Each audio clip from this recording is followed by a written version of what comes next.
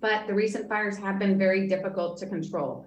Those windy conditions have led to extreme fire behavior, making suppression very challenging as the fires shift directions rapidly and unpredictably. Two large fires ignited on Wednesday afternoon, the Cow Canyon Fire, which is about 13 miles southwest of Ellensburg, and the Williams Lake Fire, 11 miles south of Cheney. We also had a large fire near Vantage Highway that has been burning near the town of Vantage since Monday, with level 3 evacuations have been ordered for dozens of residents. And then yesterday, there was a troubling incident that rapidly developed near the town of Lind, where a grass fire burned some 2,000 acres, and the Adams County Sheriff Department ordered evacuations for the entire town. We lost several structures in that fire.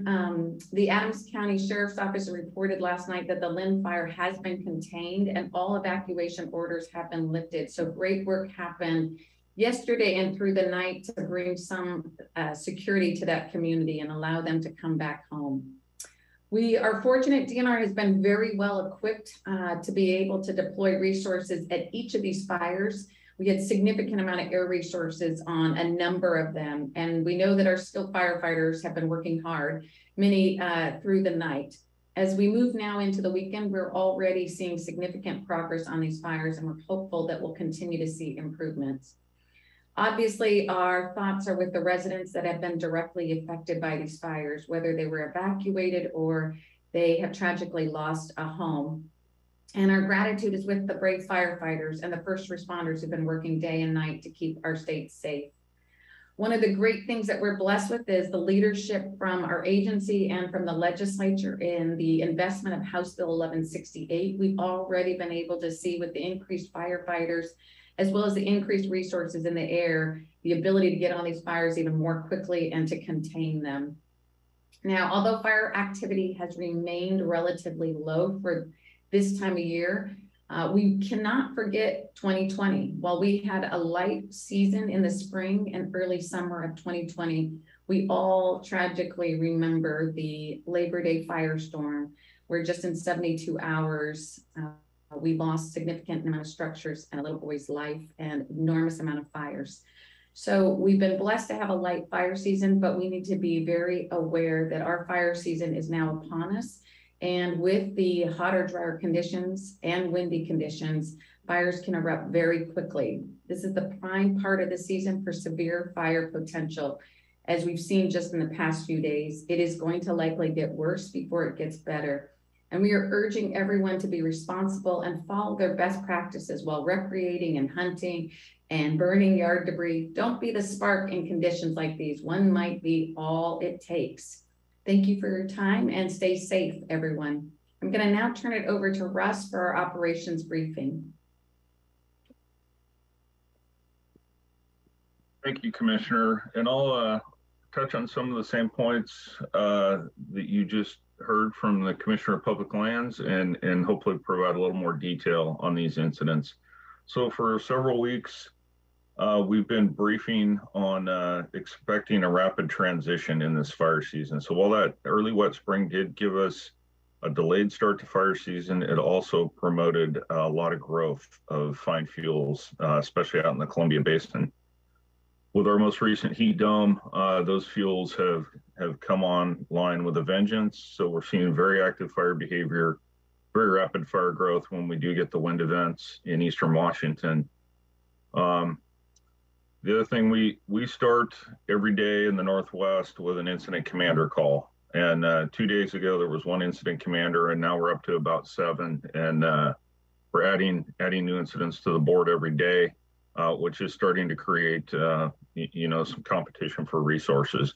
But we are doing well staffing the fires, and it is a rapidly evolving situation right now in Washington and the Northwest.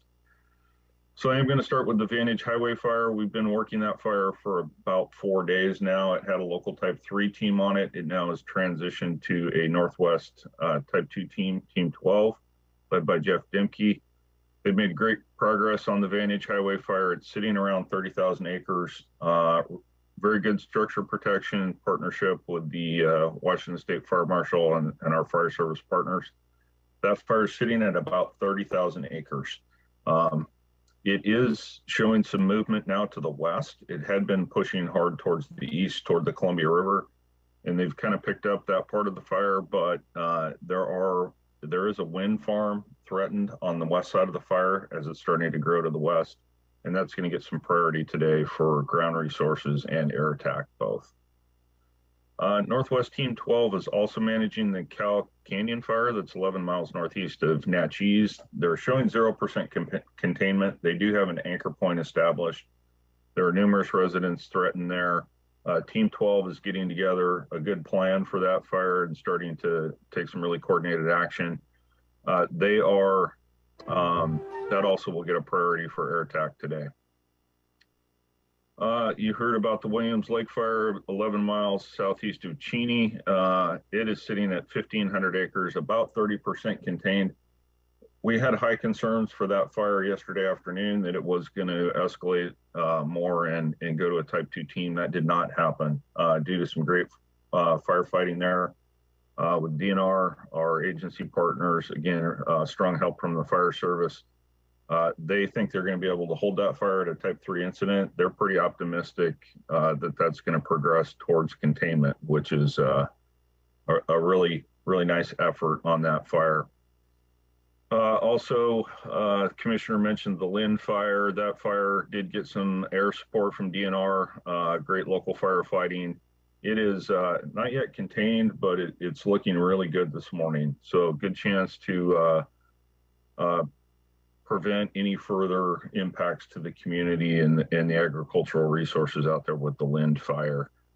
I will note that on Lind and Williams Lake, both we lost fire service engines, no personnel hurt, but a couple engines were burned over in those fires, really kind of due to that heavy growth I was talking about in the fine fuels. Some of the engines are getting stuck out in the rangeland. So briefing folks on that, and we're going to be doing some lean-in prevention work there to prevent any future safety problems. Finally, in Washington, to round it up, I'm going to mention the Riparian fire. This was a new emerging incident yesterday in Whitman County down on the Snake River. That fire has rapidly grown to 6,000 acres overnight. It did get a state mobilization. So there are strike teams en route right now to help the local fire service partners there. We're evaluating it for air attack this morning. Likely get a bunch of DNR air resources out there. And that fire is going to be a challenging fire down on the breaks of the Snake River and some really steep, complex terrain. So that kind of rounds up the Washington picture. I will note, I always like to mention, there's a lot of initial attack going on that's getting high success, and that's because of the resources we do have available. So we're catching literally dozens of fires in that small to moderate size range that typically don't make the news. Also wanted to note in the P&W picture here down in Oregon, there are several teams mobilized, 2 type 2 teams, one near Mosier, and the other type 2 team is down in the Cascades on the Umpqua and Willamette National Forest, and also a national team, Pacific Northwest Team 2, is mobilizing near the town of Oak Ridge. DNR and the Washington Fire Service have personnel that staff all those teams, and so we have Washington folks helping out across the geographic area. And with that, I will end report. Thank you. Thank you, Russ. Next, I'm going to turn the mic over to Matt Dia, wildland fire meteorologist. Matt? Hey, morning, everyone. Yeah, like Thomas said, Matthew Deere, wildland fire meteorologist for the Washington DNR. The fires this week, Monday, Tuesday, Wednesday, and Thursday, occurred under a very, very dry, very, very windy weather conditions. It was in the week leading up to these fires, we had a very long duration heat wave. Seattle, even on the west side, set their record for 6 straight 90+ degree days. So we had our fuels absolutely primed. And when that ridge broke down, we got multiple days of wind.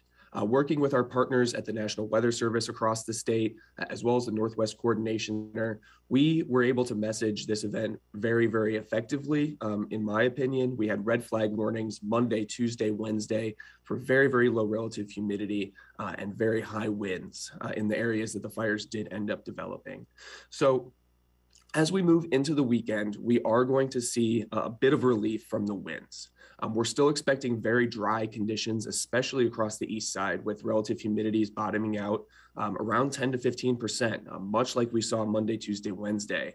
However, we're not going to have those strong winds. There's really no pressure gradient driving any winds for Friday, Saturday, and Sunday.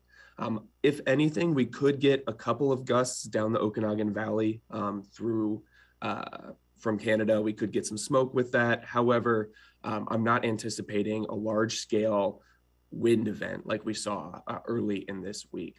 Now, as we move into the weekend, we are going to get pretty hot again. Areas on the west side likely to see 90-degree temperatures again, much like we did last week. Areas on the east side, again, probably approaching 100 degrees, 105 degrees this weekend. Now, with no winds, we're not expecting a large outbreak of new fires. However, with the dry conditions, active fires will continue to burn. As we work into next week, that's going to be my next concern for significant critical fire weather. A low pressure that has been sitting off the coast for about 10 days now is forecast to make its way towards Washington in the Tuesday to Wednesday timeframe. Now, my main concern for that is thunderstorms and gusty winds. The gusty winds will precede the thunderstorms, which again will probably create some critical fire weather, some red flag warnings again across the east side of the state. As we work into Tuesday and Wednesday, the threat of thunderstorms will increase. However, it does look like these thunderstorms will be provided with a pretty significant of moisture from the monsoon in the desert Southwest. So the hopes right now are that the thunderstorms that do develop will produce precipitation across the east side of the state and in the high Cascades. However, that is something that we're going to be monitoring as we head into next week, because the fuels are absolutely ready to burn if any lightning ignitions are possible outside of the rain shafts of those storms. So that's going to be the weather problem for the next 5 to 7 days, watching for that next low pressure to come in on the coast and interact with our critically dry fuels across the entire state of Washington. I will have availability to answer questions at the end, pending that that concludes my brief. Thank you, Matt.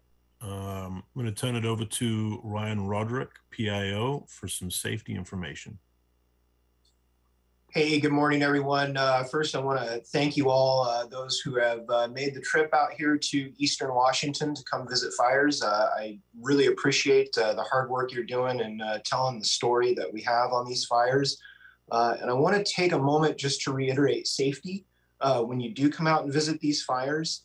Remember that NOMEX, we had that briefing kind of early in the year, going over kind of the point by point of what that safety looks like. Please remember to, just before you leave the station, throw the boots in, throw the NOMEX in, grab a hard hat. The higher your level of safety gear that you can bring on a fire with you, the better chance there is that we can get improved access for you, get you a little closer to the action. Another thing I want to reiterate on safety is county roadblocks.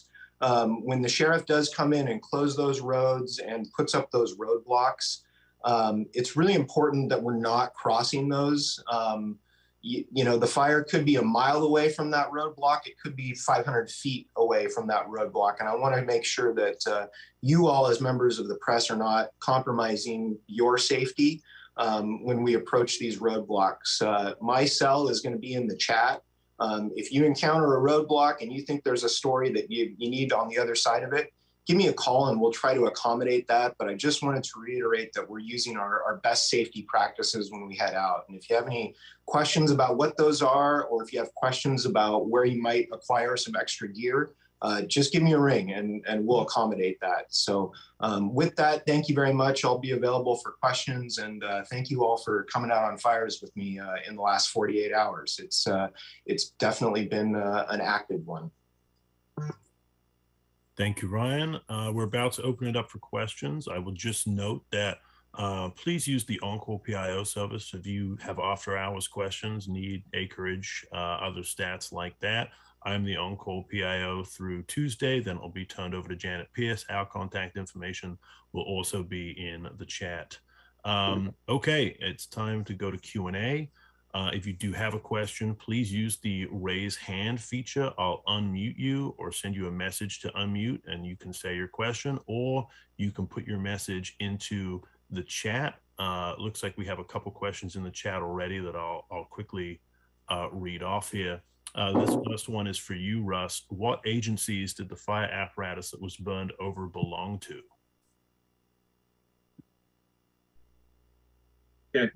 Thomas, I do know the one on Williams Lake was Spokane Fire District 3, which is Cheney area. I don't have complete information on the one that burned at Lind. I just heard that it was a Grant County engine, but I don't know which department. Copy that. Another question from the chat. This one might be for you, Commissioner. How many firefighting personnel are available to fight fires this year compared to other years pre-COVID? I understand that there is a significant lower number of firefighters due to COVID-related mandates. Could someone please explain this in more detail? Maybe that's a collaboration. Yeah, I think that'll be a collaboration with Russ. I mean, I'll start first. We are currently fully staffed. And we have gone and waived for contractors the vax mandate in order to mirror the federal government. We are very fortunate too. We've had a lighter fire season, so our firefighters have not been needing to fight fires from April to the present like they did last year. Russ, you may have more specifics. And as you also heard from Russ's report, we're actually been sharing our resources across jurisdictions, helping in other states' fires. So yes, and so this gets to be a complicated question. We look, what do we have in state? What do we have regionally with our partners, and then what's available out there in the national system? And we do move resources across the country. We're currently talking with New Mexico about bringing in some additional engines to Washington DNR as well as a hand crew. So what we've seen locally, DNR is actually up slightly in numbers. So with 1168, we're bringing those resources online. So we actually have a handful more just firefighters on the ground than we did compared to last year, which is a really nice place to be as a fire manager. We have seen some slight numbers go down with the volunteer firefighter force from the fire service. But then across the country in the national system, really, we're sitting pretty static. So there haven't been huge impacts to that regional national system, which is really where we look to surge resources when we get into situations like this. And the one thing I'll add to it that's I think important that came out of Russ's earlier report is one of the things we've done because of initial attack, we've been able to get on fires very, very quickly. Like Russ said, we've had 293 fires. But we have only had 4 significant ones on the landscape in the last few days. Largely that's because of our initial attack where we're getting on them quickly before they get too large, especially with the wind conditions.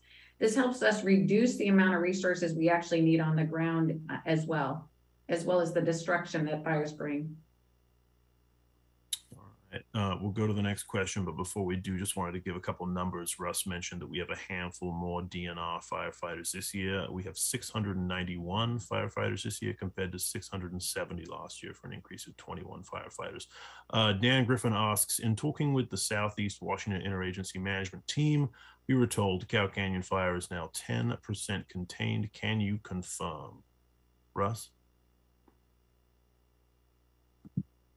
So there is a little bit of lag time in number reporting. So if I reported 0% contained, that was based on last night's 209 incident status summary that they reported to the coordination center. So I would certainly believe 10% contained for Cow Canyon. Okay, we've got another question in the chat. Are there any other organizations participating in wildfire response? For example, I know Team Rubicon sometimes participates. Have any of those groups been activated yet? Yeah, like I said, we're reaching out into the national system right now, and there are literally hundreds of organizations that participate in that national system. So fire districts, really the big wildland agencies that are operated by states, and then the 5 federal wildland agencies. I heard specifically some talk about Team Rubicon yesterday, and it was reported to us that they're a lot less active in wildfire than they have been in the past. Haven't confirmed that. We have other assets we haven't reached into yet. Our partners in the Northwest Compact, so Canadian and Canadian partners in the Northwest Compact. And then we haven't felt like we tripped the fire danger trigger yet for one of our more important assets in Washington, which would be the National Guard. And we're just not quite to that, looking for a governor's proclamation of emergency yet, but just right here at home, we still have the National Guard as an asset to provide crews and aviation. Got another question for you, Commissioner. With 10 structures lost at Lind and a cabin plus outbuildings lost at Vantage, how does this fire season so far compare to other seasons, especially at this point in the season? Yeah, I think so. First, let's get the perspective. I mean, to date, we've had 293 fires. We are just in the first week of August. Last year in April, we had 220 fires just for the month of April, and that's early spring. It's our wet time usually. And then, as we know, it rapidly escalated throughout the following months to the point of having over 1,875 fires last year. So I'd say this year to date, we have had a really good low fire season. That moisture, those gray skies, those cooler temperatures have really helped on both sides of the Cascades. But what we do know is that all that moisture allowed all of those grasses to grow, and now they will quickly dry out with the hot temperatures, the temperatures we saw of over 90 degrees, the temperatures that are on the horizon. And so right now we're sitting in a very good place, given that our resources have not been stretched thin. Our firefighters are not exhausted and drained like they were last year. They're ready to get on these fires quickly, and they're showing it. But we do urge all of the people of Washington to be part of making sure that this year is our safest, most reduced fire season ever, by not starting them in the beginning and being very safe out there on the landscape. Okay, we have a couple of minutes left for questions here. I'm not seeing any in the chat. Any additional questions before we close?